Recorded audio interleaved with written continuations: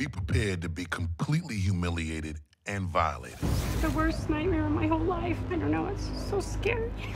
He didn't do anything. Oh, that's messed up, but it could never happen to me. Yes, it could. It could happen to you, just like that.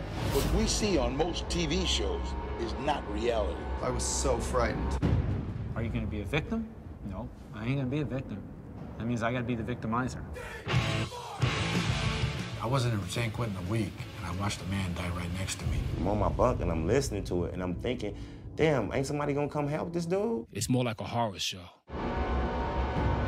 Just ask for an attorney. Don't blindly trust authority figures. Be ready to stand your ground. You're gonna need money. Pray for a miracle. They take a bad situation and they usually make it much worse. And you turned me into a murderer because I had to. I'm sorry. All the data, luckily, is out there. It's just a matter of whether you give it.